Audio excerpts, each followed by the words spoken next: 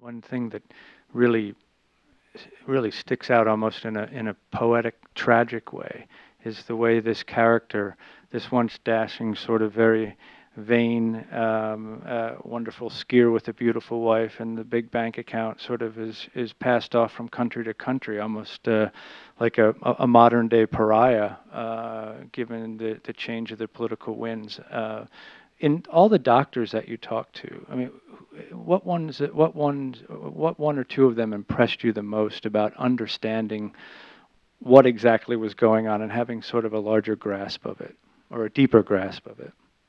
Well, the interesting thing is, most of the doctors said if the Shah was an average Joe walking into any major hospital in a major city in any country, he would have probably been cured. Uh, he was a high-profile patient. There was a lot of politics surrounding him. Uh, I thought a lot of doctors tried to help him. I thought Dr. Morton Coleman, he was a very knowledgeable oncologist. He was giving him the right advice. As you saw, he ran into the operating room and said, take out the spleen. Had they taken out the spleen at that time, it would have been a completely different story. Uh, the Shah didn't listen to him much. I thought Dr. Cervantes in Mexico, he's a very qualified doctor. He's the American Board of Surgery. He's an honorary inductee. He's the American doctor that operates on important VIPs in Mexico. He's a State Department representative there. I thought he could have taken care of the Shah much better in Mexico.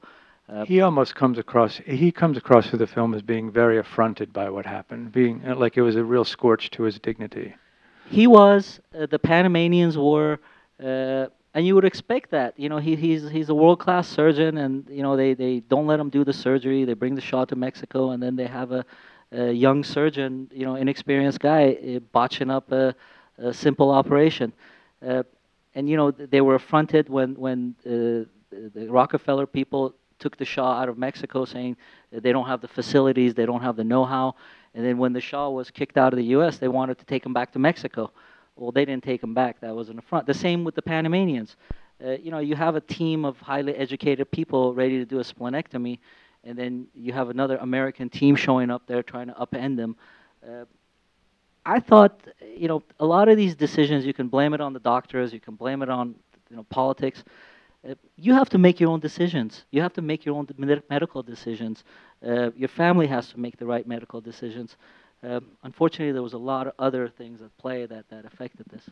And then a second or another tragic figure arises in this, and that is Anwar Sadat, because he takes the Shah in, and not too long after that, he'll be assassinated by Islamists. The Shah will be dead, and I think if I'm correct, that I remember when I lived in Cairo back in a few years ago, that there was always a problem between Cairo and Tehranian relations because of the street named in Tehran after one of the assassins of Sadat. And it was the way the Iranians got retribution for giving the Shah refuge. I think that's a correct story. Yeah, that's correct.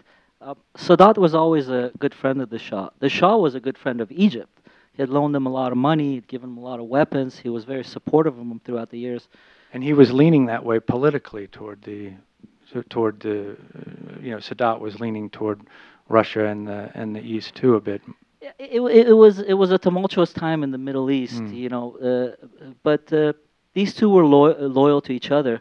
They thought the U.S. was loyal to both of them. It didn't seem so. Yeah.